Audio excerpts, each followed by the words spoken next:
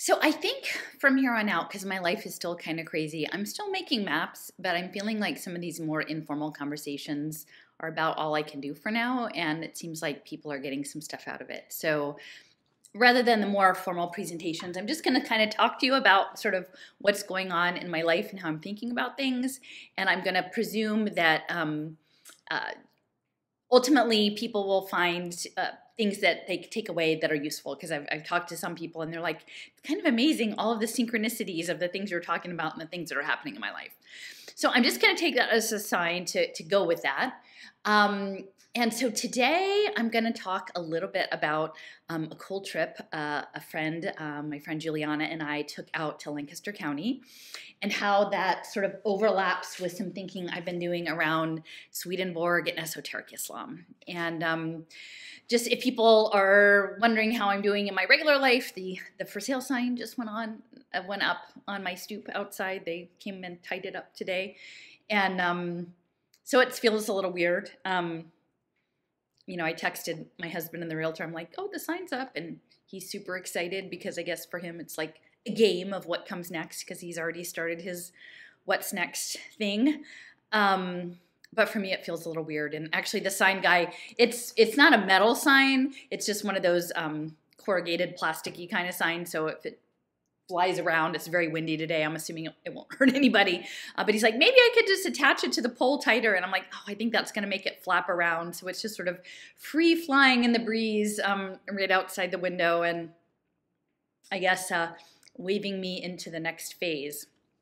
So yeah, on, gosh, I guess it was Wednesday, my friend Juliana, we had connected about a year ago, and we went on sort of an amazing day walking around New York City, setting intentions at places like Bloomberg Philanthropies and the FDR Monument at Roosevelt Island, and downtown in near sort of ground zero 9/11 and New York City Hall, and we were making beautiful hearts. And my friend who had sent me these beautiful sound bowls, I had just sort of gotten them, so I had one of them, and we were using the gongs, and it was pretty great.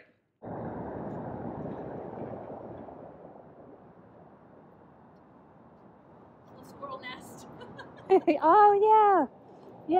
Yay! Freeloader. Oh, fun.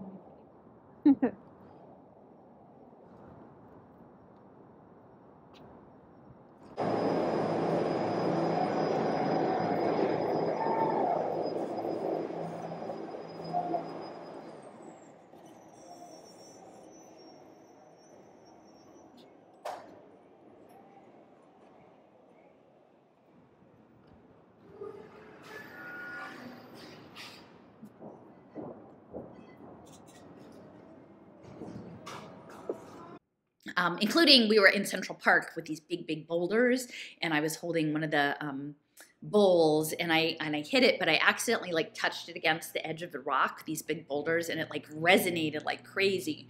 And so, you know, it just sort of hit home about all of the frequency stuff. Send it to me, okay. Be cone, we're hitting the bowl and then touching the rock.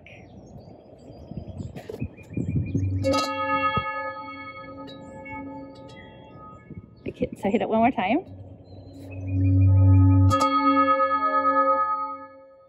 It's really cool. We're in Central Park.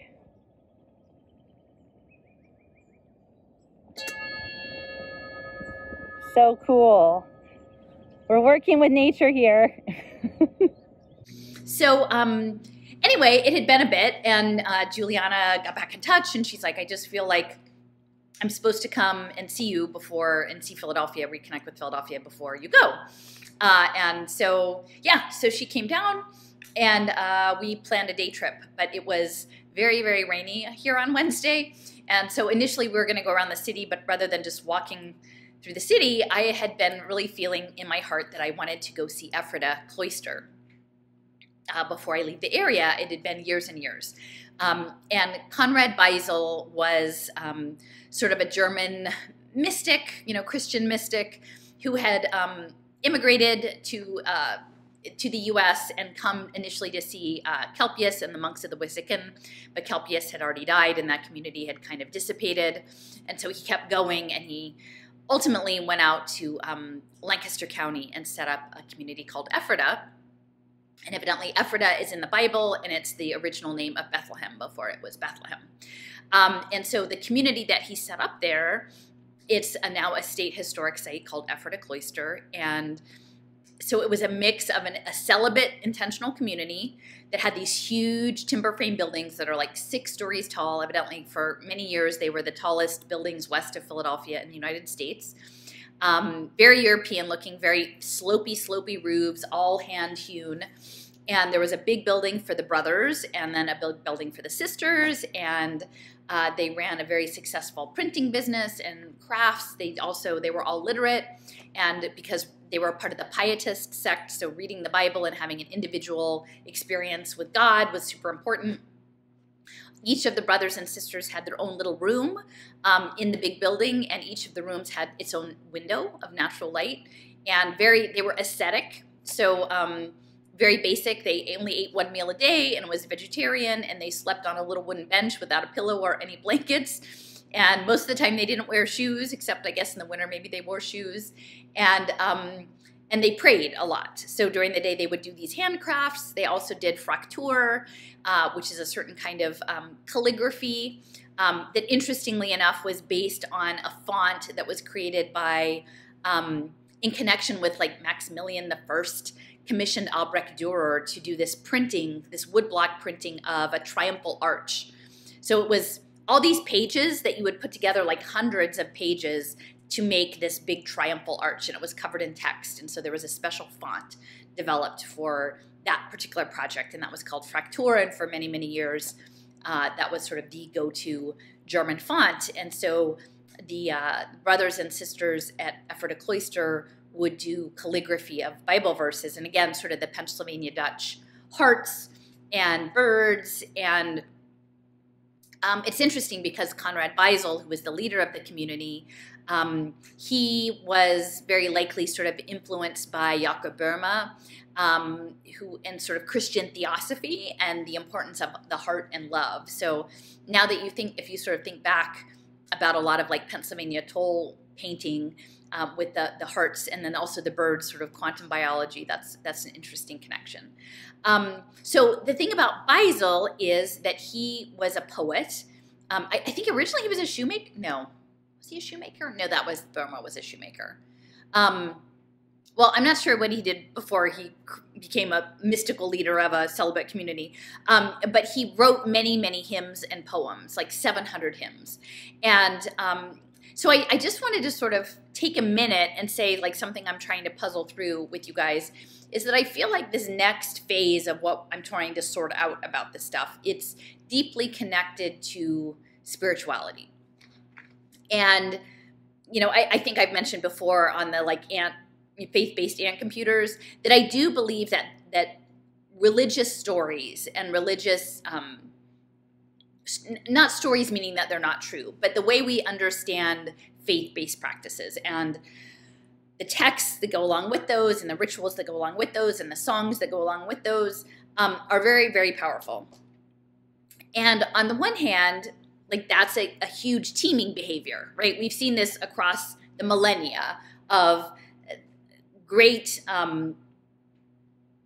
physical violence between groups that disagree on religious grounds or policy-wise, right? You know, people eliminating other people because they don't believe the right way, or forced conversions. And my position, and I think I've made this clear, but like I feel in my heart, and this is just me, like I believe in a benevolent creative force of the universe. And I believe that I wouldn't want a one world religion, even if it happened to be the religion, like if I had one and it was like mine, I still think I wouldn't want a one world religion because culture is so invested in religion and your place in the world and, liturgical practice and music and being and food. And it's all very unique to different situations. And so I wouldn't want that to all be erased and to be some sort of uniform world culture. And but at the same time, like, I respect all of them individually, and I think that there's many ways to accomplish our divine purpose here. And my preference would be that individual groups of people would not harm one another in the name of religion, and that, again, we would hold the institutions of faith accountable to the overall concerns in a non-hierarchical way. That said, the tricky thing about all of this is that the system that's going ahead with the decentralization and the blockchain and the religion as an API and all of that is based in the ecumenicalism movement.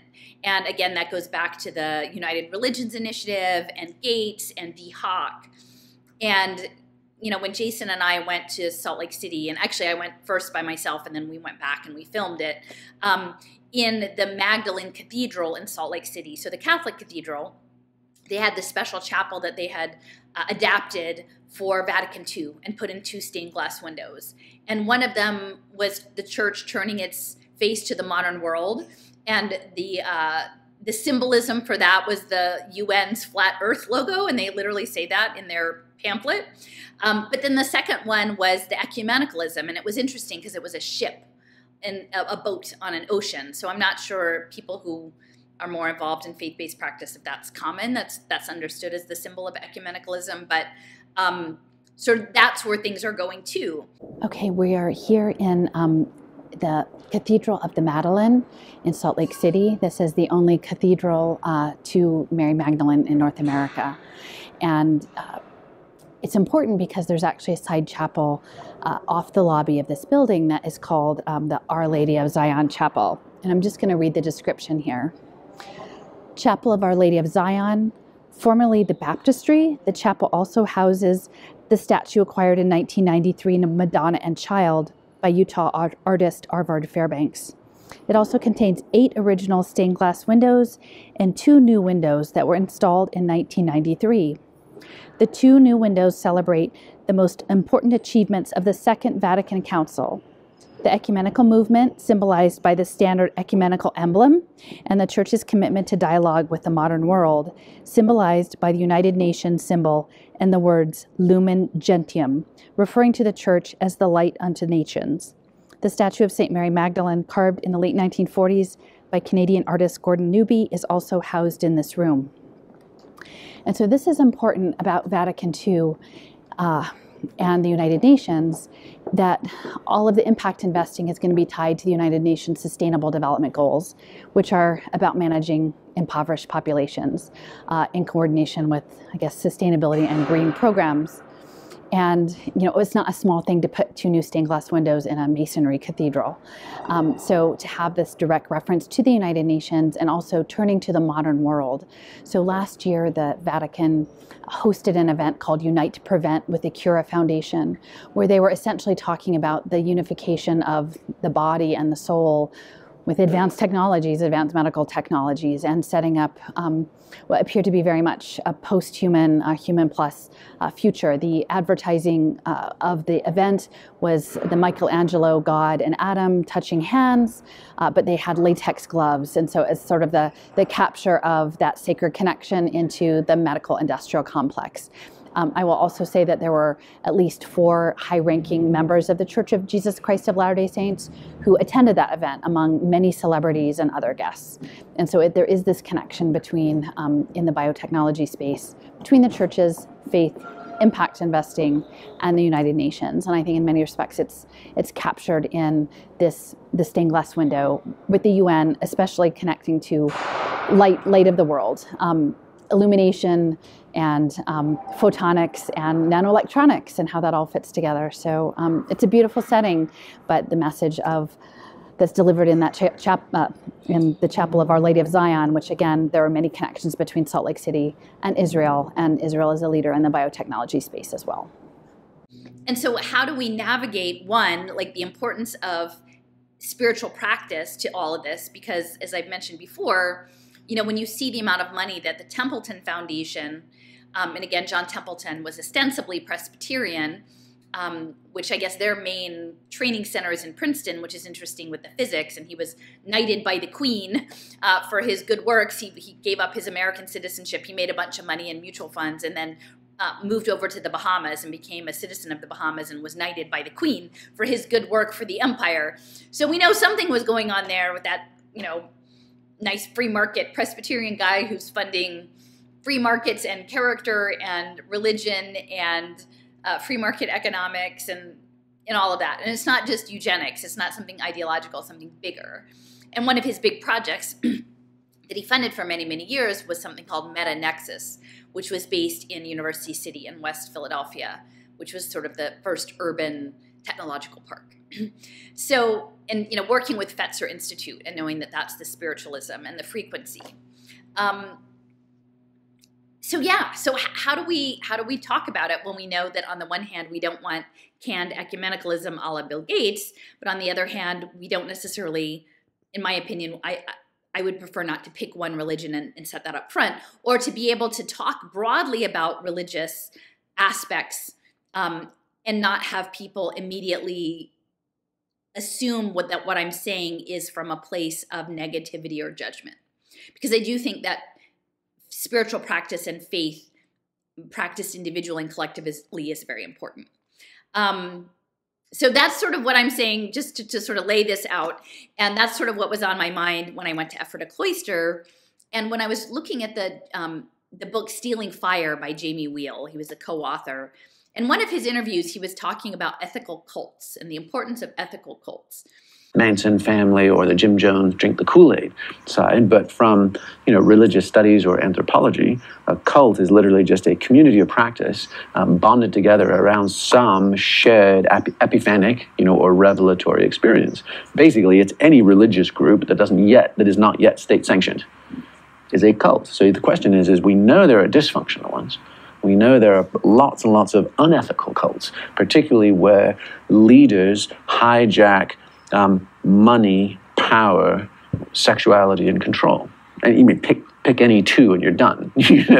So the question is rather than steering away from that and saying that won't happen or it shouldn't happen or that's not what we're doing, steer into it and say, okay, if we're going to build vibrant communities of practice, how do we build ethical cults? And what I would imagine, and that's clearly a conversation for us all to figure out, but what I would imagine is that we've seen this movie before. We know how this goes badly wrong. And we've had about a half century of, Eastern hierarchical lineage traditions getting buggered up and bastardized and imported into the West and varying kind of gurus with feet of clay stepping up to lead children's crusades, that all just go off the cliff. And so the question would be, if we're trying to build ethical cults, are they experimental and experiential so that there is no dogma or doctrine to buy into? Are they decentralized so that people maintain their own common sense, their own judgment, and their own agency?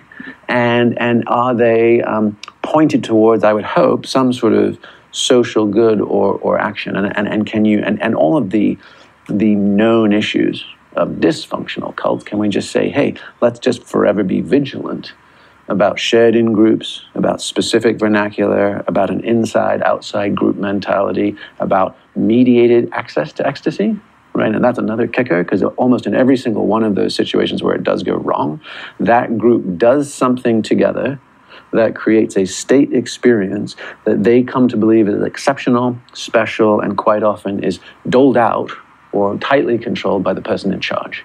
And so if we create distributed access to techniques of ecstasy, so everybody is on their own recognizance, and responsible for having access to these things, integrating them and growing them, there are no fish stories to swallow.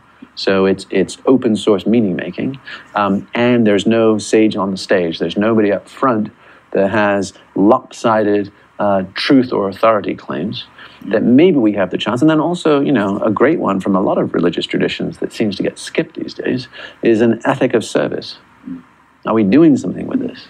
Or are we just kind of crawling up our asses and engaging in endless self-development? So that would be my hope, is that ethical cult building is the game of how do we create lots of nodes, all of which are unique and different from each other. They all form with their own kind of local DNA and particular missions and purposes. They maybe even have their own belief systems, but we can say ecstasis, the peak experience, catharsis, the healing, and communitas become the kind of three-legged stool that you can basically build tightly knit, highly collaborative, functional and effective small communities around. And cult in and of itself is a pretty charged word. But, an intentional community with a faith-based purpose. And I'm looking at Ephrata Cloister and I'm like, yep, that would be categorized as an ethical cult. And that would be a superorganism in many respects with sort of kundalini aspects, right? It's celibate, but you have the feminine on one side and the masculine on the other. And in their belief was that every night they would wake up between midnight and 2 a.m. to pray, and they anticipated to be taken up into heaven, and that the women would be brides of Christ, and that the men would be husbands of Sophia, and it would be a heavenly mystical union from that. And ultimately, I don't think that happened the way that they anticipated, and eventually being a celibate community, the community died out. It was taken over by some sort of German-related Christian practice till the 30s, until they sort of died out, and then the state took it over in the early 40s as a historic site. Regarding universal basic income, so both the Moravians, I think the Moravians and the Ephrata Cloister were aligned with the pietist group, and the idea that you were, through your own piety, your own religious work, that you could have direct connection to God, that it diminished the intermediation of the institutional hierarchy of religion. And a lot of that was inspired by Jan Hus, who predated Luther in terms of the Protestant pushback against the Vatican, and then was eventually burned at the stake for heresy. But the pietists sort of came out of that tradition, of the Jan Hus tradition. And the thing that I wanted to bring in was to mention a little bit about this Bertelsmann Stiftung group, which is a multinational media marketing group, now digital media group. And it actually had gotten its start. It says here that it is one of the world's largest media conglomerates, encompassing subsidiaries that span music, broadcasting, print, and the internet.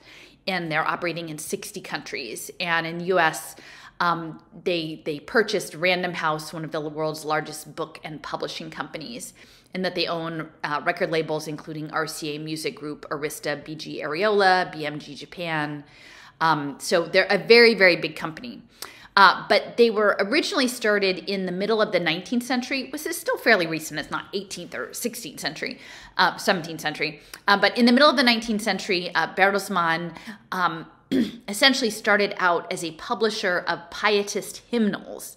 So there's this pietist connection. And again, the pietism, like the Moravians, were called the Unitas Fratrum, so like the unified brotherhood. So when I'm talking a little bit about like a one world religion, I think there is an interest in, in certain groups of having like a unified religious presence. And so Unitas Fratrum would have been one of that.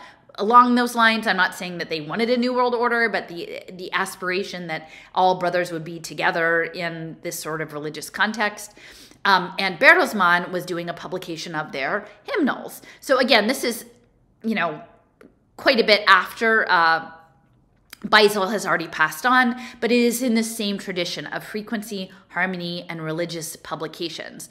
And so it says they began in 1835 as a small publisher of evangelical hymn books and devotional pamphlets in pietist Eastern Westphalia, and their headquarters is still there.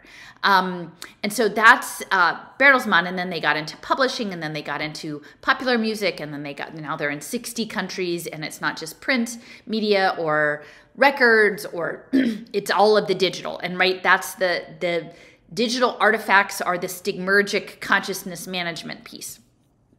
So, and in addition, it says that Bertelsmann, in addition to revolutionizing book distribution, they actually helped initiate commercial television in Germany. So very much into consciousness management. And then they were involved in Germany fairly recently in something called the Hartz laws. I'm not sure why this is not clicking over for me. The Hartz laws. So this was punitive welfare reform, kind of a la the Clintons, and the idea that if you were laid off of work, again, that you had to take any kind of work that was available. And so in one of the articles, they were talking about like a woman who was a teacher, like an elementary school teacher, and she had been trying to get work, and the one job that was available was to like work as a counter assistant in like a porn shop. And they were like, well, you have to do that. And she's like, well, I don't want to do that. And so they were very punitive. And the Bertelsmann Stiftung were behind these Hartz laws. So I'll just read this. This is an article from The Nation. Germany's working poor. This is from 2017. The Germans now face the highest number of impoverished workers in a decade, thanks to the draconian Hartz IV unemployment laws. And so, oh, no, that's not it. Okay, so this is the quote that I pulled out. Yet Hartz played only a supporting role in Schroeder's reforms. He chaired the commission whose work served as their basis, but the Bertelsmann Foundation, Germany's most influential media group, was the main director of operations. Its philanthropic, air quotes, work was central to the development of Agenda 2010. It financed expert assessments, distributed press packages, and networked to promote quote-unquote goodwill. Helga Spindler, a professor of public law at the University of Duisburg-Essen, wrote, without the Bertelsmann Foundation's preparation, support, and after-sales work at every level, the Hartz Commission's proposals and their transformation into law could never have happened. The foundation even took the 15 members of the commission on study trips to countries considered to have an avant-garde approach to repurposing the unemployed in Denmark, Switzerland, the Netherlands, Austria, and the United Kingdom. And so then they were working on like change agent modules for the unemployed. And of course, we know that that's where things are going with automation and AI.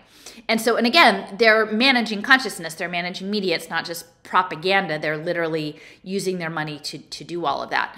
Now they have Bertelsmann Stiftung is their independent foundation that's based in Washington, and it was created in Washington, D.C. in 2008 to focus on audiovisual and multimedia content. And I would say that that process of managing consciousness as a group through stigmergic online artifacts is part of how the Ant computer is going to operate. So let's see, here is talking about universal basic income after the lockdowns. By May 2020, public support for UBI, universal basic income, reached astonishing levels. A poll of 12,000 people across EU countries, also including the United Kingdom, conducted by Oxford's European Studies Centers in consultation with the Bertelsmann Foundation, revealed 71% of Europeans favored a state-funded UBI. Okay, so you make people redundant, you take away their employment and the purpose of work in their lives, and then you move them into draconian sort of trauma enacted policies, government policies, and then you offer them a UBI as a way out, because the UBI is going to be the signal, right, where the biophysics and the econophysics interface. And again, just pointing out that this Bertelsmann company, now a multinational 60-country digital media company, started out in 1835 publishing hymnals and religious tracts for the pietists. And the story goes, for many years they said that they were punished by the Nazis for not going along with the regime, but in fact, quietly many of the high-level executives with the company were working in collaboration and funding the Nazis, you know, in the 30s and 40s. So yeah, so they're working now in digital media investments. So they talk about partnering with emerging technology companies to make industry connection and drive business development in next generation media, which is using unique content, technology, and monetization models, including Web3, okay, and fintech. So Bertelsmann is deeply involved in the fintech and Web3, the attention token economy. And so this emerging tech digital platform was started in 2006 with $180 million in flexible investing in these various kinds of online media content. And I sort of liken this to, okay, so one of their investments was Flow Sports, which is streaming of live sports services. And Flow Sports, the CEO and co-founder of Flow Sports is Mark Floriani. And Mark Floriani, let's see, it says they raised $47 million. This is in 2019, just leading into, the world changing. A direct-to-consumer stream of live digital sport and original content. So Discovery Inc. gave them a bunch of money for underserved communities and specialty sports like hockey, wrestling, and volleyball. So in Flow Sports, I think we need to consider fascia and liquid crystalline computing. And again, streaming and taking advantage of people who aren't doing cable, right? Who are doing direct streaming to their computers. So one of the main donors to that was the Bertelsmann. And so here is the article about that. In Austin, again, Flow Sports as well as Rockfin, both based in Austin. Discovery Inc. is their round. So it says, June 3rd, 2019, Flow Sports, the innovator in live digital sports and original content, announced the close of its Series C funding with $47 million raised to expand and enhance coverage in new and existing sports. Led by current investor Discovery Inc., the round also included participation from existing Flow Sports financial investors, Causeway Media Partners, LP, Fertitta Capital, and DCM Ventures, as well as strategic investors, World Wrestling Entertainment, Inc., and Bertelsmann Digital Media Investments. Okay, so Bertelsmann is investing in Flow Sports. And again, Martin Floriani, so wrestling is part of that. And then Martin Floriani is also a co-founder of Rockfin. We've got Bertelsmann, right? So Bertelsmann, Pietist Hymnals, working on punitive welfare laws, UBI, and former collaborators with the Nazi regime. Now into multinational digital media, among their many investments, including Flow Sports, which the co-founder of that is Martin Floriani, who also is the CEO of Rockfin. So again, I had my issues with Rockfin before, but I think we're getting clearer on what the problem is. So here's Martin Floriani's CEO at Rockfin since May of 2018, and here he is founder of Flow Sports in 2006 to 2018. So Bertelsmann is a direct connection into that. And then one of the things about Flow Sports was specifically wrestling, which is interesting when we think about the whole classical antiquity and Greece and fascia.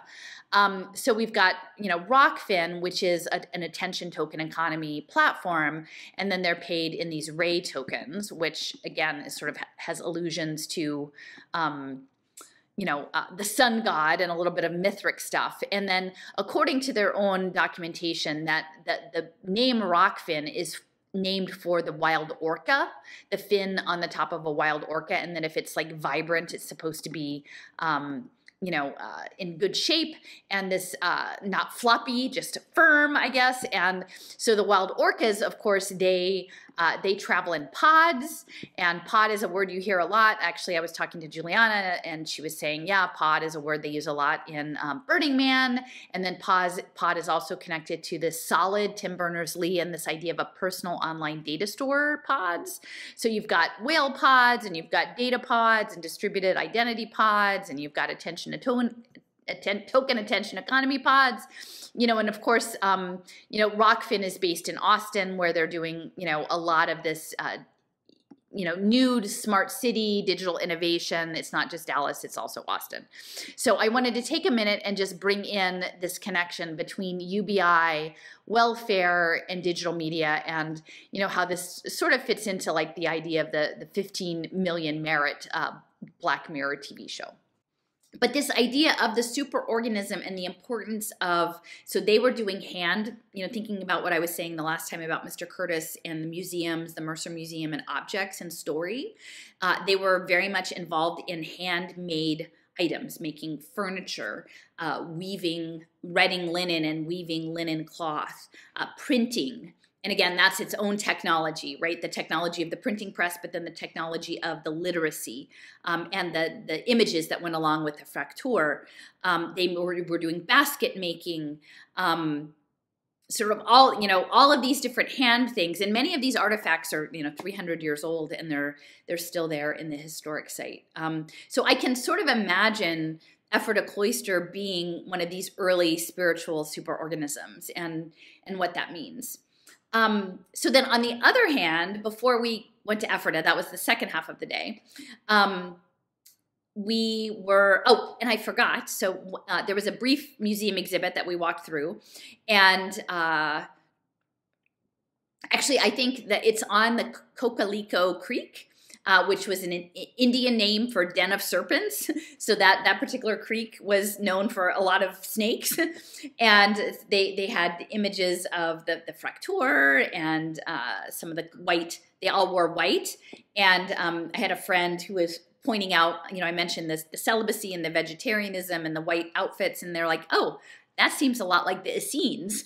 And I knew of the Essenes from the Neil Stephenson book, Snow Crash, that created the metaverse, because the Essenes play a role in the story arc of that, when the main character is speaking to the AI librarian, and he's explaining about the Namshubs and the Essenes. They were constantly bathing themselves, lying naked under the sun, purging themselves with enemas, and going to extreme lengths to make sure that their food was pure and uncontaminated. They even had their own versions of the Gospels, in which Jesus healed possessed people not with miracles, but by driving parasites such as tapeworm out of their body. These parasites are considered to be synonymous with demons. They sound kind of like hippies. The connection has been made before, but it is faulty in many ways. The Essenes were strictly religious and would never have taken drugs. So to them, there was no difference between infection with a parasite, like tapeworm, and demonic possession. Correct. Interesting. I wonder what they would have thought about computer viruses. Speculation is not in my ambit. Speaking of which, Lagos was babbling to me about viruses and infection and something called a Namshub. What does that mean? Namshub is a word from Sumerian. Sumerian? Yes, sir. Used in Mesopotamia until roughly 2000 BC, the oldest of all written languages. Oh, so all the other languages are descended from it. For a moment, the librarian's eyes glance upward as if he's thinking about something. This is a visual cue to inform Hero that he's making a momentary raid on the library. Actually, no, the librarian says. No languages whatsoever are descended from Sumerian. It is an agglutinative tongue, meaning that it is a collection of morphemes or syllables that are grouped into words. Very unusual. You are saying, Hero says, remembering David in the hospital, that if I could hear someone speaking Sumerian, it would sound like a long stream of short syllables strung together? Yes, sir. Would it sound anything like glossolalia? Judgment call. Ask someone real, the librarian says. Does it sound like any modern tongue? There is no provable genetic relationship between Sumerian and any tongue that came afterward. That's odd. My Mesopotamian history is rusty, Hero says. What happened to the Sumerians? Genocide? No, sir. They were conquered, but there's no evidence of genocide per se. Everyone gets conquered sooner or later, Hero says. But their languages don't die out. Why did Sumerian disappear? Since I'm just a piece of code, I would be on very thin ice to speculate, the librarian says. Okay. Does anyone understand Sumerian?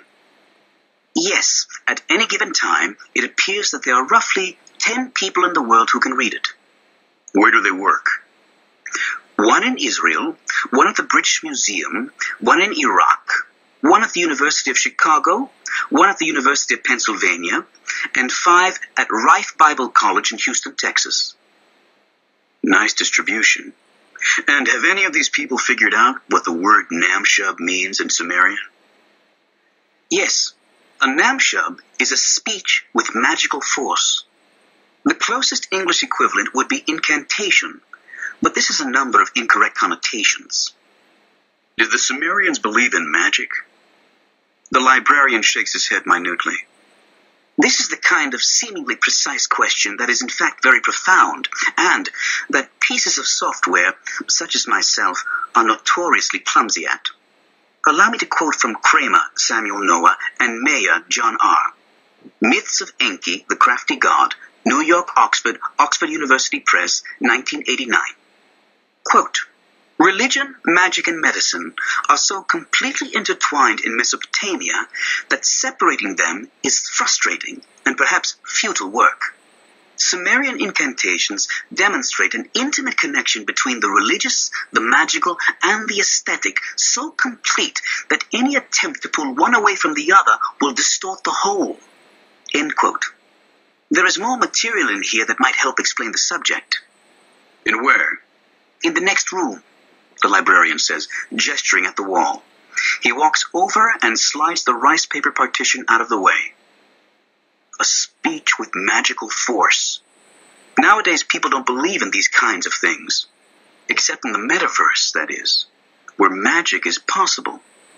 The metaverse is a fictional structure made out of code. And code is just a form of speech. The form that computers understand.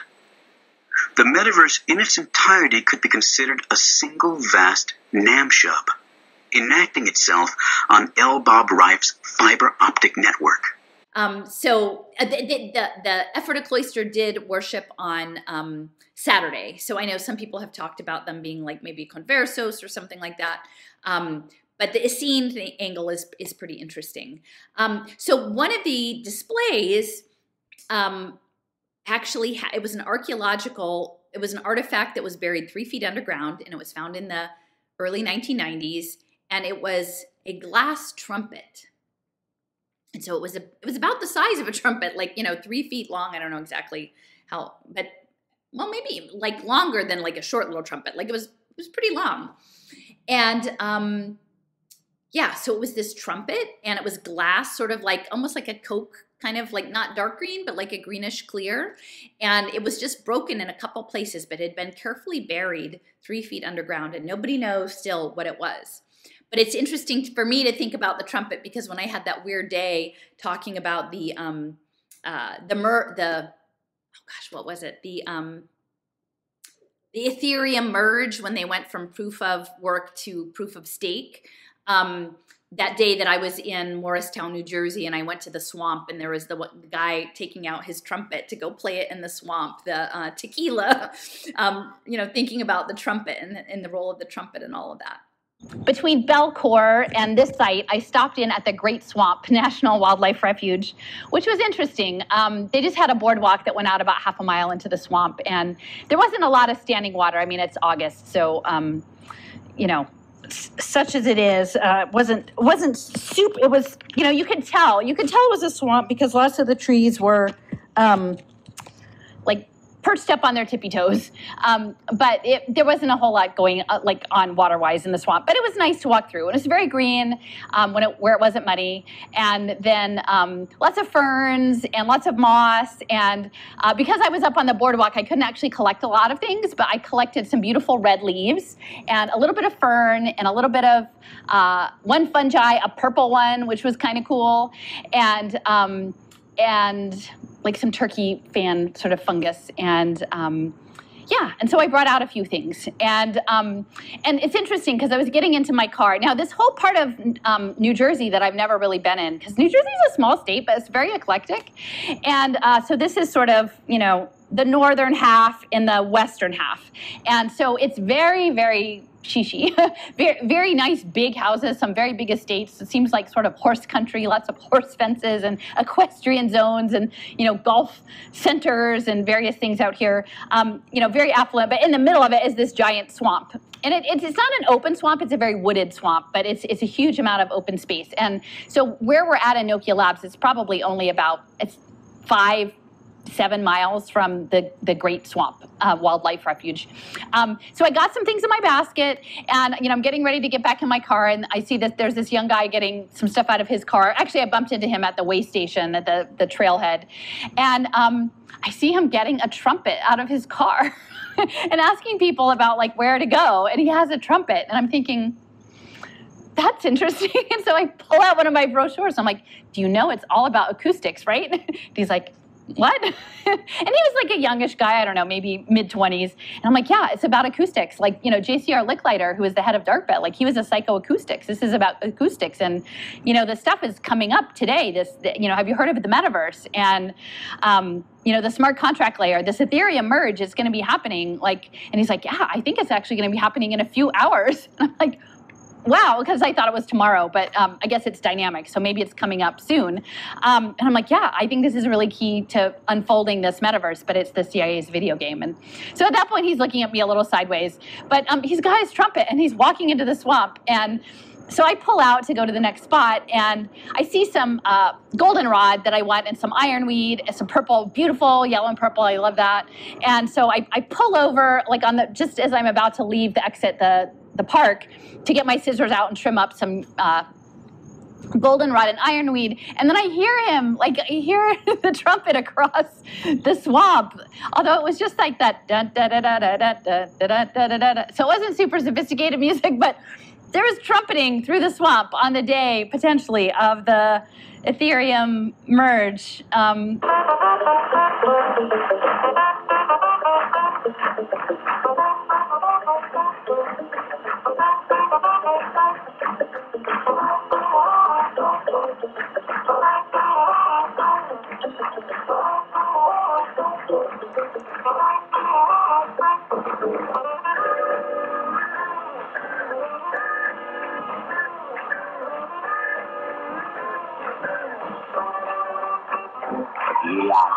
So that was a bit odd. I don't know if that was in the CIA's planned video game for the day. So that's frequency. So we're talking about sort of spiritual frequencies. So earlier that day, the first visit that we made was actually to Lititz. And Lititz is maybe 8 miles away, and it's a Moravian community. So Bethlehem is in Pennsylvania. It's a Moravian community. I'm not sure which one came first, probably Bethlehem, and then Lititz is another Moravian community. And I'm particularly interested in the Moravians because I went to Wake Forest University, which is in Winston-Salem, and Old Salem, which started out being called, like, initially it was called Bethabara and Bethania, and then Salem was an outpost of the Moravians. So the Pennsylvania Moravians, who were originally from sort of the Czech area and connected to Count Zinzendorf, they were sent from Pennsylvania down to North Carolina. And actually, R.J. Reynolds of the tobacco fortune bought his first buildings for his tobacco company from the Moravians. So I've always been really interested in the Moravians. And, you know, for North Carolina, some very old architecture. In Old Salem, which is another state historic site in North Carolina, quite a few 18th century buildings, which is pretty rare in the South. There are just very few buildings, especially multiple buildings of that age.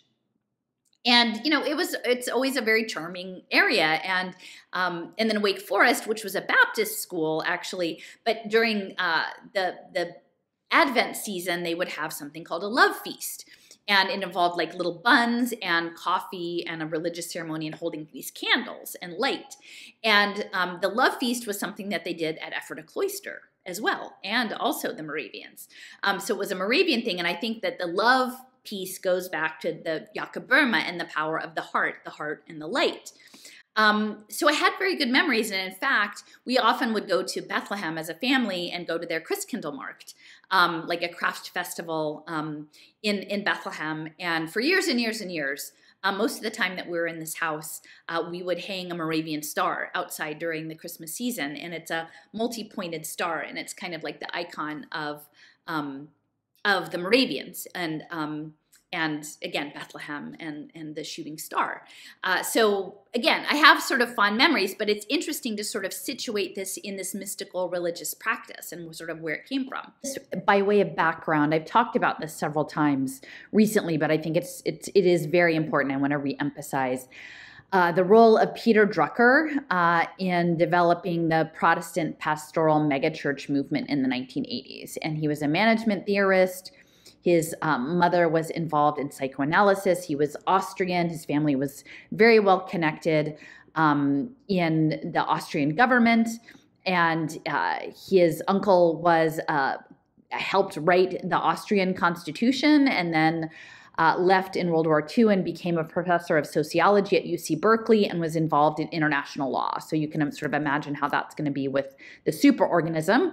And a close friend of his father was Joseph Schumpeter, who was a finance minister of Germany and Austria, and then ultimately ended up at Harvard in the 30s and was working on creative destruction and evolutionary economics.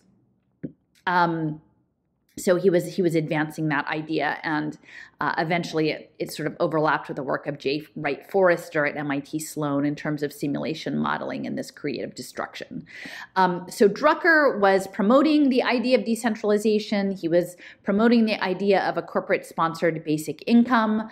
He was promoting privatization, outsourcing government to public-private partnerships, advancing the idea of the death of the need for blue-collar work, as well as working with Bob Buford, the cable television guy, on the Protestant megachurch movement, including connections to Chuck Smith of Calvary Church in Costa Mesa, Bill Hybels with Willow Creek Church, Rick Warren of Purpose-Driven Life, and you can see how that might fit into cybernetics, and the Saddleback Church. So Purpose-Driven Life. So you can see how that all fits together with telecommunications. And again, the Bertelsmann, Unitas Fratrum. Hey, like we can all be spiritual on television or on social media now, right? And they are advancing things like this, Metaverse Church and Shark Tank and VC-funded spiritual practices.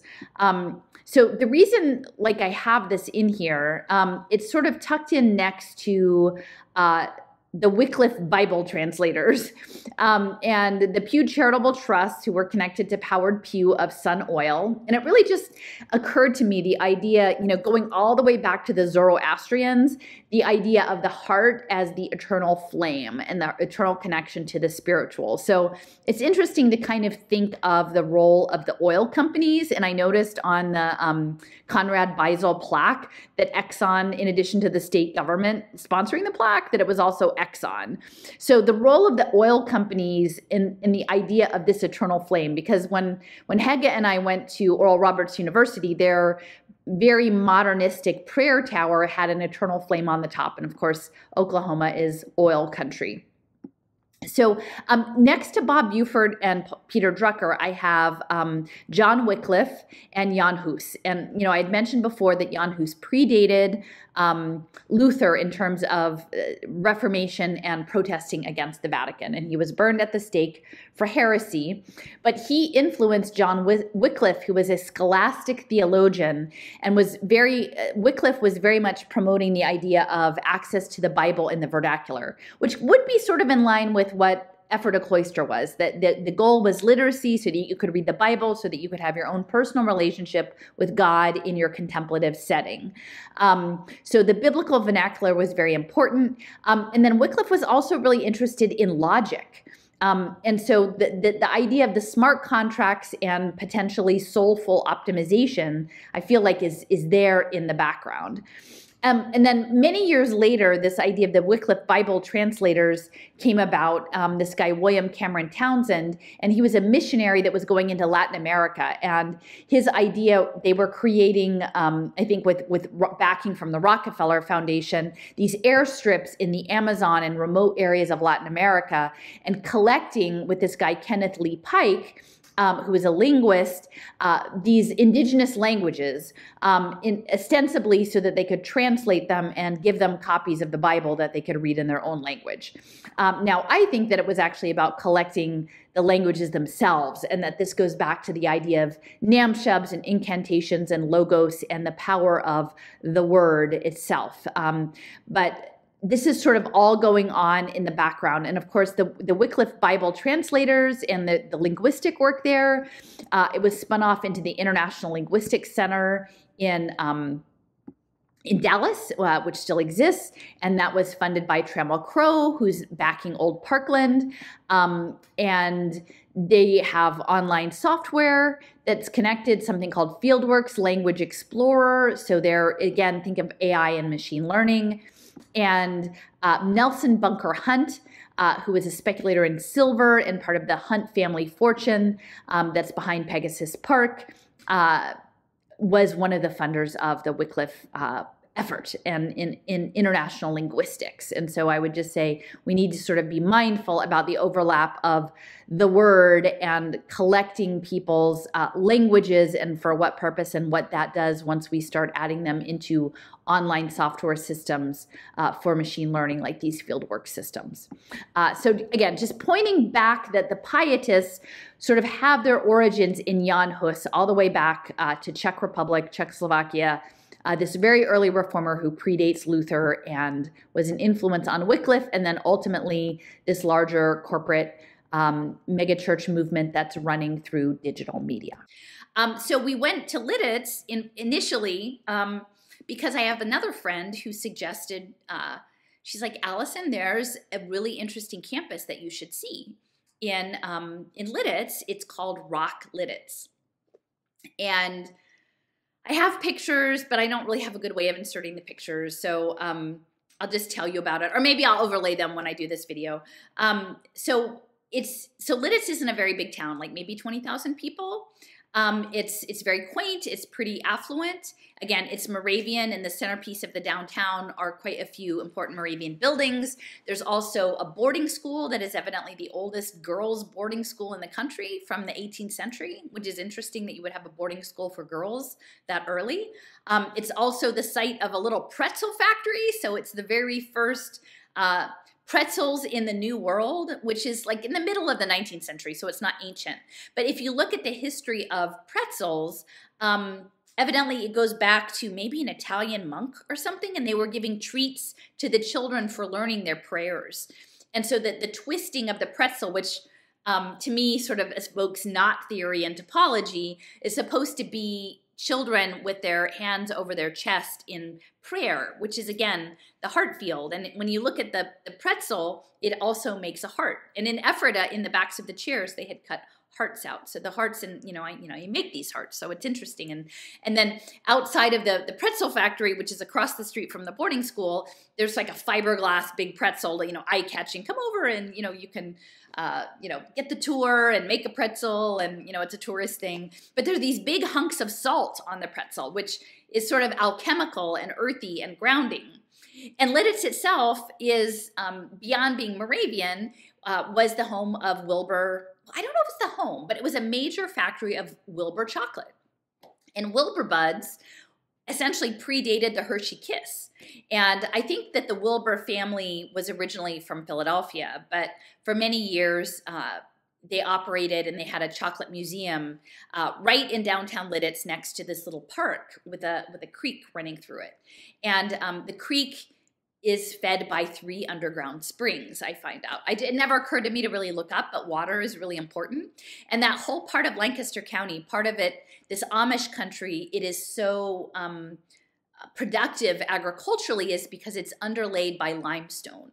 So these creeks are percolating out of limestone, which is like a purification process. So you've got the Wilbur Chocolate Company with the Wilbur buds, which were always wonderful, but now I realize most of the time I was still enjoying the Wilbur buds, and I really liked the dark chocolate ones. They actually had been bought out by Cargill. So I ended up not actually buying any Wilbur buds this time, because now that I know they're owned by Cargill, it's just not the same. But the chocolate, and then the water, and then the boarding school, and then the pretzels. And so we set an intention. We set an intention in front of like one of the religious buildings next to the boarding school, and it had a cross and the purple draping for Easter. And my friend Juliana had brought a lot of lovely things that she had, shells from Brighton Beach and feathers. And I had brought some hellebores, Lenten rose from my little backyard garden, the sort of greeny white ones. And we laid a simple heart down there.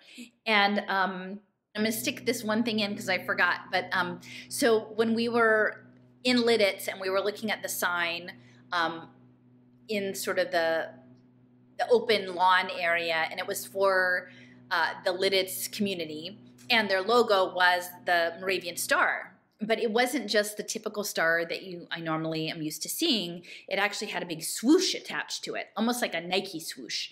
And it was a little bit unusual. And we had been talking about the fact that she spends some time in the Catskills. And in 2019, she saw like an amazing like starburst one night. Like it was incredibly explosive. And she said it had a tail just exactly like that. It looked exactly like that. So that was quite a synchronicity. And I think she'd seen another one, but that was like one of the most spectacular things that she'd ever seen in her life. And it was quite interesting that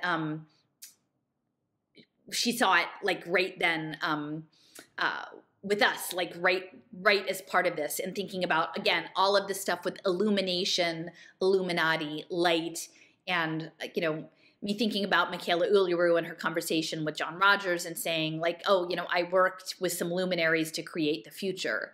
So I've worked with futurists paradoxically in the past.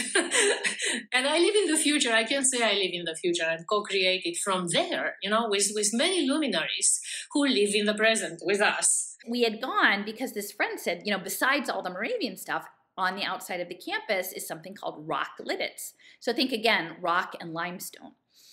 And evidently this company dates back to the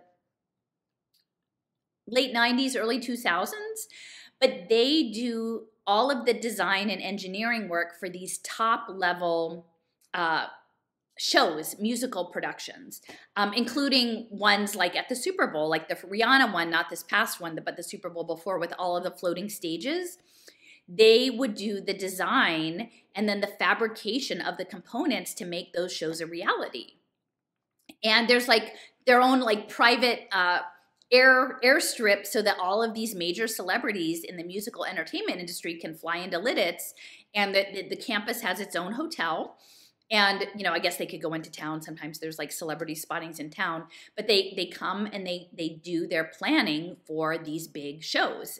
And, you know, I'm not that into music, but my understanding is within these shows that like since digital music, most of the income from professional musicians, like at that level, is not from the sale of the music itself, but from ticket sales of these productions. And of course, we know like during the lockdowns that the music industry was one of the ones that they were the most intense about, you know, the medical credentialing stuff, the digital medical credentialing stuff. And, you know, at the top level, that's all controlled by like a pretty concentrated number of multinational corporations.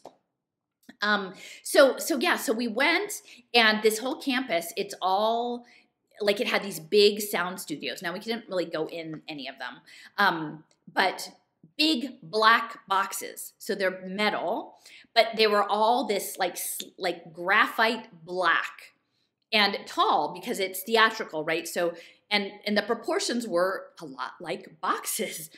And then they had accent colors here and there on like some of the awnings and some of the windowsills that were this chrome yellow, which is an alchemical symbol for the soul. And so there were several really large studios. And then they've been getting a lot of money from the state of Pennsylvania to expand. And so they have like supporting companies. They had a brew pub, they have their own hotel, and they even had a wellness center that was branded as Rock Lititz. And the signs had big rocks piled up. And they had sort of rusty metal, and the Rock Lititz, the logo was sort of the lettering, it was sans serif, so, and it was very thick logo, but it had, the top was chopped off like at an angle, like all the R-O-C-K, it was all angled. So your brain filled it in, your brain knew that it said Rock Lititz, but the top part of it was chopped off, which to me felt like an indication of fracture. And when you look at the original logo, which they don't use anymore, it was chopped off because the top part was obscured by these triangles. And the triangles were overlapping, and they were sort of translucent blue, and then they were varied depending on how many were overlapped. It got darker or lighter. So there was sort of the sacred geometry and the Pythagoreanism integrated into that logo. And then the triangles visually went away, but the impact of the triangle stayed. So it was like a shadow effect on this logo that you wouldn't know if you hadn't seen it. But I think the Pythagoreanism is very important. So you've got this corrugated, like the heavy, rusty metal. You've got the logo cut out, Rock Lititz, and then on the edge of it is a cairn of stones. And there were at least two different signs that we saw this way. So it's like if you imagine a pile of maybe 8 large rocks stacked, and that the edge of the metal was cut so that they just wedded together, the metal and the stones themselves. So that felt very ritualistic. And so we ended up making a heart on the grass opposite the hotel, up down from the brew pub and the wellness center. Yeah, and look up like Rock Lititz Wellness, because it's connected to Penn Medicine. So it's like branded with Penn Medicine and Rock Lititz, and it's holistic. So don't worry, it's holistic, right? Because we know that the long game is managed wellness. And there were these very strange, there were 3 of these strange sort of sacred geometry structures. And they were on sort of a metal structure, like a pallet almost. So they didn't look permanently affixed. They weren't in concrete, but they were there on purpose, and there were 3 of them. It wasn't like someone had just like offloaded a semi and they were sort of jumbled up and they were gonna get back to them. They were definitely placed, and there were 3, and they were sort of shaped like this, and then they went up to a triangle, and within it were sort of bronze-ish, silver to bronze webbing of metal that made squares, but they were sort of bendy depending on the size of, like squares and rectangles, like diamonds. They were on a pivot. And I asked Steffers and Sean, I was like, what do you guys make of these?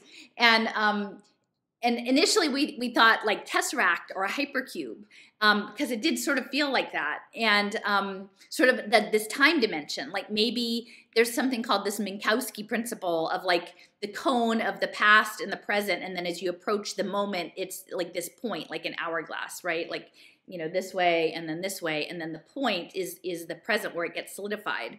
And so these shapes went up to sort of a point, and I was like, well, maybe that is the hypercube towards a particular point in time.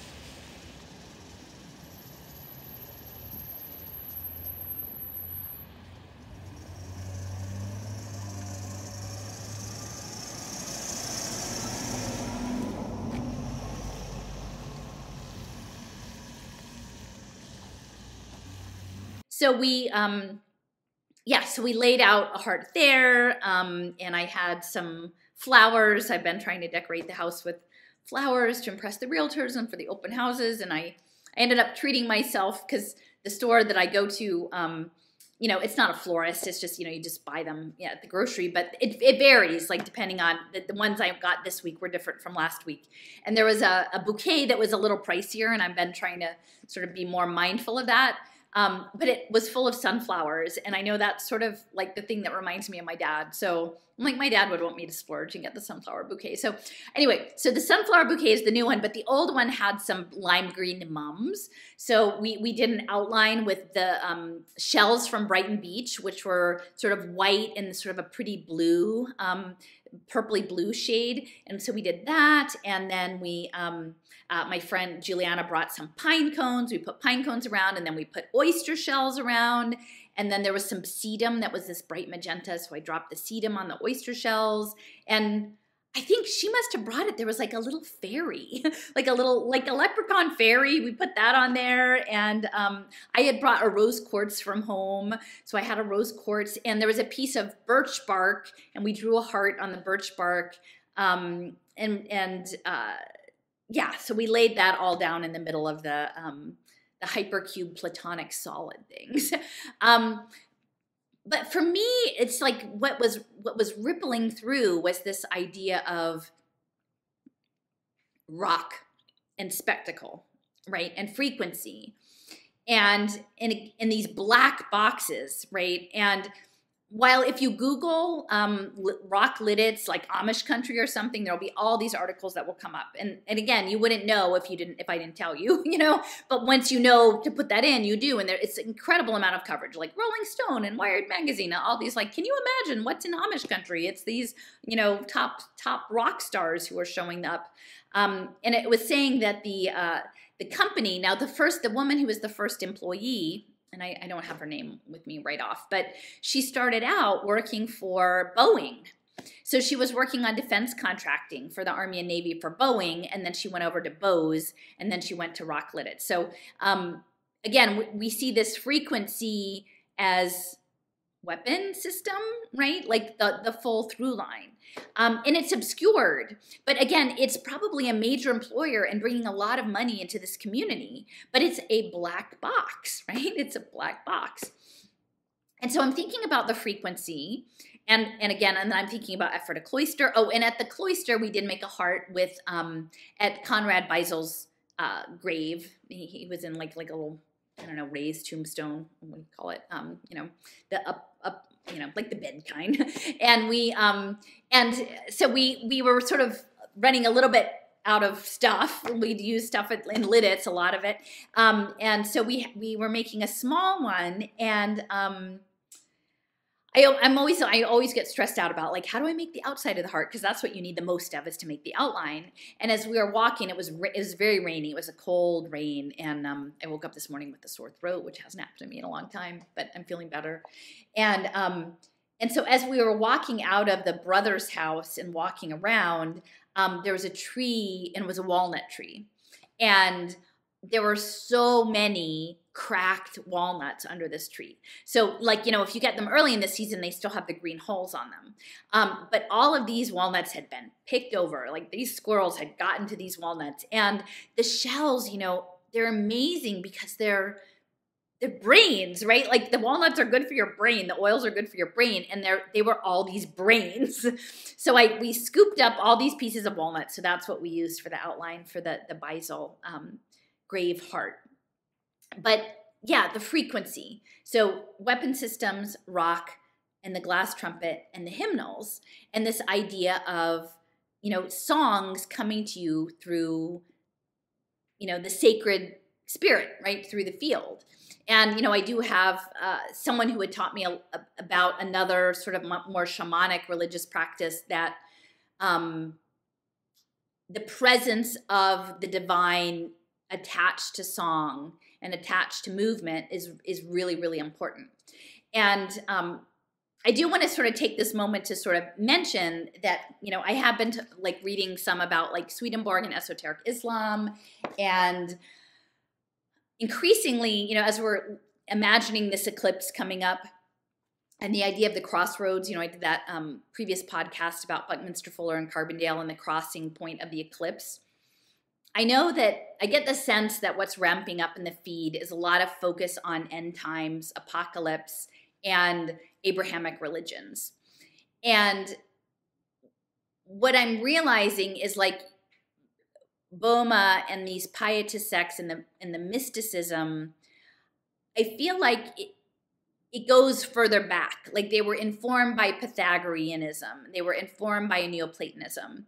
And if you go all the way back to, like, Zoroastrianism, which was like the first monotheistic religion, the importance of Persia in all of this, of Iran. And I've had sort of a pin in that for a long time. And I know, you know, I mentioned before about like Pierre Omidyar and like the Middle East, but not the Palestinian-Israeli conflict, like the other parts of the Middle East, and classical antiquity, and that as a crossroads.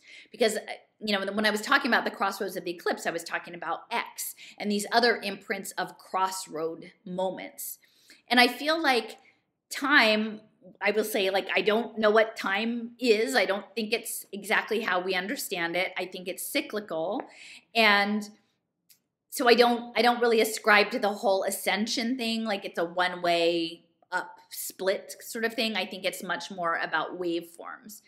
And I'm very interested in this idea of Persia as a crossroads, that like during these early years, Zoroastrianism, that there were intellectuals at high levels who were exploring ideas of philosophy, of logic, of math, of spirituality, of understanding how the world works. And that area was this intersection between what we now know as more Eastern Oriental ways of thinking, and then the West, like with the classical antiquity, and then in Egypt. So there were all of these things going on, and people were comparing notes. And there was a lot of cross-pollination. And things were not nearly as separate as they seem today, right? Like you'll slap a label on something and then put it in a category and then position against other things. And I think during these times, it was a lot more fluid. And then even later, when we're looking at the idea of the Silk Road and trade across from east to west and back and forth, that they were trading not just in material goods, but in knowledge. And I've been a little loath to wade in on this because it's a vast amount of material, right? And there are people who have done far more about this in these areas than I have. And my initial inclination is often it feels a little bit like the esoteric occult, sort of titillating, right? Like a little scary, a little titillating, a little inflammatory, a little meant to like come in and we'll give you some secret, I mean, not top secret knowledge, but the information that you'll need to feel superior to other people that don't have this information. It just doesn't feel as matter of fact. And I think I would be more interested in sort of more of a straight up scholarly approach, because I think a lot of it, I've been looking at some of the early Islamic philosophy, and it overlaps with this idea of governance. So philosophy, the heart field, collectivism, and governance, and it links up to math, and it links up to harmony, and it links up to frequency. And this is what the Pythagoreans were looking at. It's not just gematria for numbers or symbolism, and not to discount that, but there's, it seems like music, right? The music of the spheres is really, I feel like maybe that's what we're experiencing, is that there are these harmonizations underway of the kind at Ephrata Cloister, of the kind you might see at Rock Lititz, and it's ancient stuff that doesn't neatly fit into a certain category. And that we need to be able to live with the muddiness of it, especially in these times of culture wars that are really retrenching people into their particular faith corners.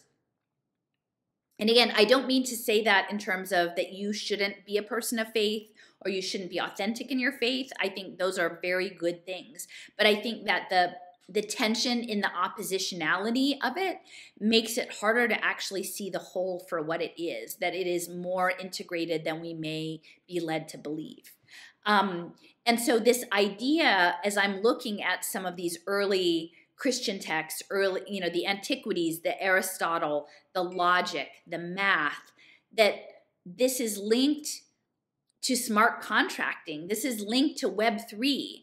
There are philosophers who are, aiming for this idea of a wise governance model, right? Of a wise ruler who will, unlike Plato and throw out the rejects, will bring people up to a certain level of happiness, and to expect that they will rise, and that we collectively will help benefit society, right? All of which are theoretically very good things, but I imagine that 2,000 years ago, unless we're really, if I'm right about nonlinear time, maybe it's all happening at the same time, that there wasn't an awareness that you might link to AI, like link the soul to AI as the wise ruler, and start to, with spatial computing, implement a logic-based collective governance model for optimizing human potential, right? I don't think that was probably the thing they were thinking about in Medina in 900. I don't think that that's how it was working out.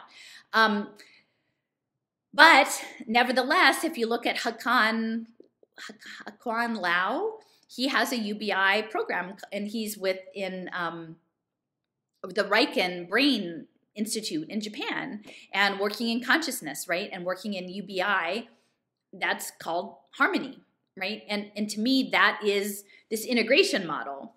And so I'm going to get back and speak more specifically about some of this, but I wanted to at least sort of give you a sense of this trip to Lancaster County. And then yesterday, I finally got some prescription. These are just readers, because I'm afraid I'm gonna have to take a driver's test at some point. And I probably should have real glasses on my husband's insurance while I still have it. And so I'm coming back and walking through the city, and I pass the Comcast Technology Center. Now, Comcast is headquartered here, Comcast and NBC Universal, and there's the two tallest buildings in the city. So one looks like a giant USB drive, and then one looks like an illuminated middle finger, to the city. And it opened right before the lockdowns happened. And so I really wanted to go in and see the lobby, but I couldn't. Because you had to, there were all sorts of requirements about getting in. And evidently the former head of the Secret Service is the head of Comcast Security. So they're very serious about all of that. So I just took a pass. But these days it's more open. And so I went in, because I'm just like walking by, and I went in, and it's interesting because I think it's a Presbyterian church. There's a tiny little dome church between the two Comcast buildings. And the guy who is the pastor of that church, which is a charming, beautiful church, but again, a very prominent classical dome, and I think it's Presbyterian, he's the guy who works with United Way on homeless stuff and all the Pay for Success finance. So that's quite interesting, like sandwiched between like the little church between the giant Comcast. But it's this interesting juxtaposition. So I went into the lobby, and the architect is some fancy Norman Foster, something like that, fancy British architect. And there were these large ficus trees, fig trees, and they were like Ficus benjamina. So I'm assuming that's Ben Franklin. And they almost look like sort of like strangling figs, like they have those roots that are wrapped around the trunk. But then the strangled trees were all of these white lights, and literally one of the trees was already dead. And they were large trees, like maybe 20 feet tall in there. So you go in, and then there's these escalators that flank this sculpture that's super creepy, and it's got these shiny stainless steel flattened tetrahedrons that almost look like a mechanical plant. And the stem of this plant is like a helix, but it's like a tube that's black and all bolted, like really heavy duty, and it kind of spirals up. And then the leaves coming off are these tetrahedrons that are shiny stainless steel. And it's probably like 4 stories high. It's very big. And so the elevators go on either side, and then you look up, and there's 9 lines of text, so think logos. And Jenny Holzer, the text visual artist, had 17 hours of content so it looks like a ticker tape, only it runs like over your head. So it doesn't run linear, it runs over you. And 1 letter at a time, and 17 hours worth of people having these various quotes. And it's very strange stuff. And if you stand there long enough, you'll realize like sometimes it's just like black and white and gray kind of, the text, like dark text on like light gray, whitish background. But sometimes it'll like seize up and then run backwards. Or sometimes, once I saw it, it seized up and then it just disappeared all the text. So it's dynamic, and it's all digital and flowing. And in such a way, the lobby itself is glass, and so the reflections, it almost looked like the text was flowing onto the little church across the street, like onto the dome, literally, in one of the views that I saw. And then the flooring, at least on the second floor, was all blocks of wood that were about this big, like, I don't know, 5 inches by 5 inches, maybe 6 by 6. And they were heartwood, and you could see the tree rings in them. And those were meant to echo in Philadelphia. They used to pave the streets some of the streets in these wood blocks. And when I first came to Philadelphia, there were still a few of the little alley streets that you could go and you could see them. And it's kind of like the Belgian block pavers, but these were wood. But you could prominently see the rings, right? So if you think of nature being contained, so there were these fig trees that were already strangling trees, strangled with lights, electric lights. And then you had all of these units and this is a very expansive floor, it's a very large floor, of tree rings. And the rings were very prominently featured. And, I was telling, so there's this thing called the universal sphere in there. And there's a staff there waiting for people to get a reservation at the universal sphere. And so I was talking to them, and I'm pointing out the blocks. I'm like, this is time. Each of these blocks is a representation of time. And it's also, think about the arborization, right? Like as above, so below. and the branching, right? The Markov principles. So yeah, so that was sort of this thing. But now I'll tell you a little bit about the universal sphere. So it was Steven Spielberg and DreamWorks, which I think is connected to Universal or NBC. And it's like a 34-foot high white circle. And it's covered, I didn't actually touch it, so I don't know if it's actually tile or if it's plasticky stuff. It's hard to tell. It had a sheen to it. And they're aperiodic tiling that covers it. So they're various shapes that don't repeat. Like really, you couldn't find a repeated pattern around the entire circle that was 34 feet high. And so you're supposed to get a reservation. And I was trying to use my throwaway email account, and it wasn't working. And then, like, anyway, like, because it's all QR coded and email and everything. And they did, I think they might be even took a picture of me or something like that. I was a little freaked out by it. So if I start acting weird, like maybe I got brain zapped in the universal sphere. But you go in, and Claire, it's interesting. So my tour guide's name was Claire, which is clear. You know, it's interesting to think of. And I was telling her as we walked in, oh, do you know about eusociality? Because she's like, this is all about cooperation. This video is all about cooperation.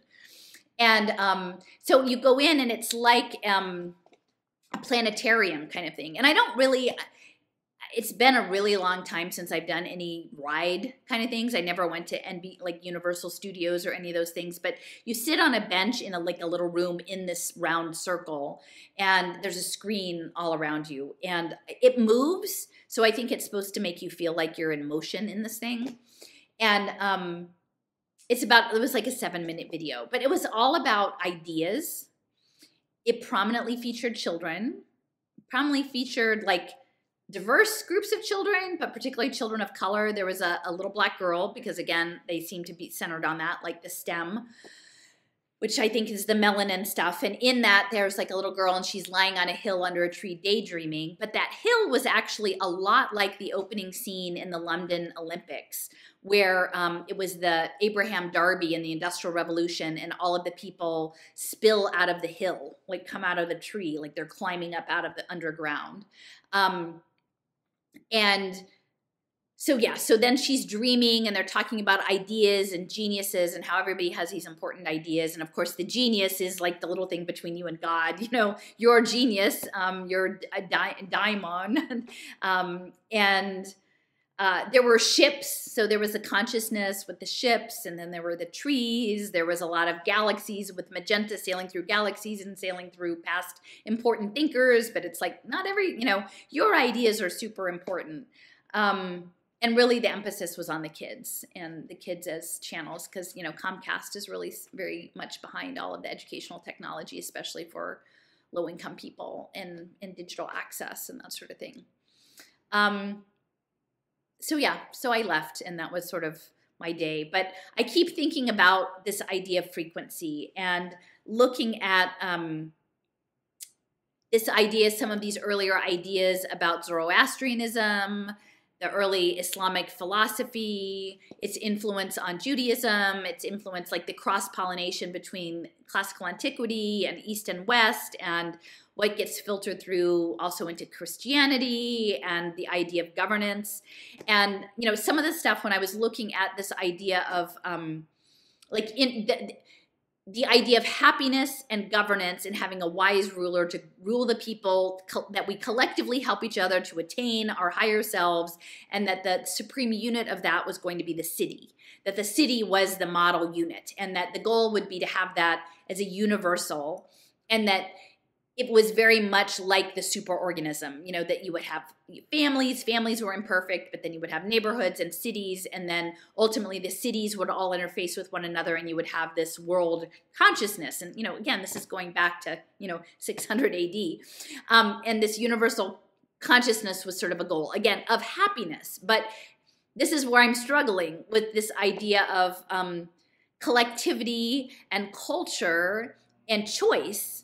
Because, you know, when I was looking into Zoroastrianism, like it was monotheistic, but it was also dualism, this idea of good and evil, and the idea that God was a universal good, and, you know, going back to some of this esoteric Islam, that like there's this continuum of light, and pure light is God, and then it goes further down into other, you know, versions of matter and reality. And thinking about, I have this map of Dallas and James Hillman and the idea of having depth psychology and the soul of a city and implementing some sort of spatial computing intervention on the soul of a populace towards this happiness potential that may go back to, you know, early Islamic philosophy. And again, not just Islamic, because it's the crossroads of all these things cross-pollinating, but thinking about these papers of, they just talked about the smart city being Athena, Athena being the goddess of wisdom and the wise city, and then Dallas being the headquarters for AT&T, and AT&T, you know, spinning off Lucent and light and being an illuminated city. And, you know, the model for this early city was Medina, and Medina was ruled, you know, by the wise ruler, and it was the utopia and the goal of having a universal utopia. And is that something that, you know, these telecommunications companies that are working in light and information and frequency are trying to implement in the next generation and in the children, and turn them and release their quote unquote collective human potential into something, and how we don't understand what it is, and we haven't given our consent to it. But if that's the culture, then what does it mean for those of us who don't feel like that's the choice that we would want to make? Because choice seems to be foundational to everything. And then what happens when we don't want to be under the dome of the Athena superorganism smart city or the Medina city of enlightened happiness? So anyway, so I just have lots of thoughts. But yeah, if you have thoughts too, this guy who was the philosopher, he was a musical theorist, and he was talking about the importance of like Arabic music in terms of being organized not by rhythm, but by spatial tone, something like that. And I'm not a musician, and I'm not good with that thing. So if you're a musician, like, help me think through what that means. And considering the online platform like Conductor, the CONDUCTRR, which is the crisis management simulation platform, but it seems like it's more than that. And again, are we being conducted into some sort of improvisational, harmonized performance piece, right? And is the protocol layer in the smart, enlightened city part of this? And is Hakan Lau's Harmony UBI digital token thing part of this? And, you know, not just to lay it all on Islam, because we're talking about Swedenborg and correspondences and the correspondence between the spiritual and the material, and the fact that, you know, they're talking about SWIFT. Someone sent me something about SWIFT and the rollout of central bank digital currencies. And of course, we've got Tether and the idea of moving from atoms to bits. And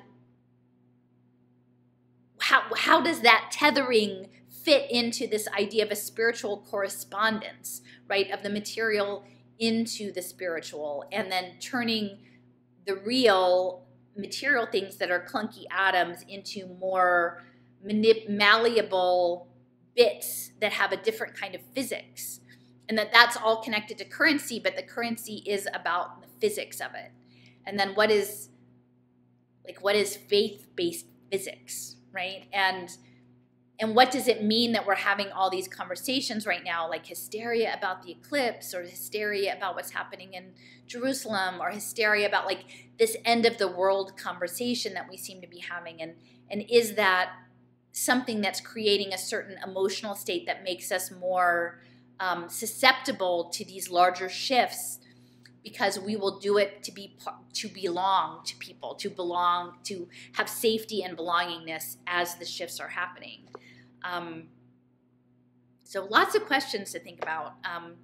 But I'll insert some more slides, some images on the top of this with the pictures, and many thanks to my friend Giuliana for accompanying me in the rain out to Lancaster County, and so we could explore glass trumpets and rye baskets and heart chairs and black boxes and rocks, and you know, and have some nice cups of coffee, and put our hands in the water in the special Lititz spring. So till next time.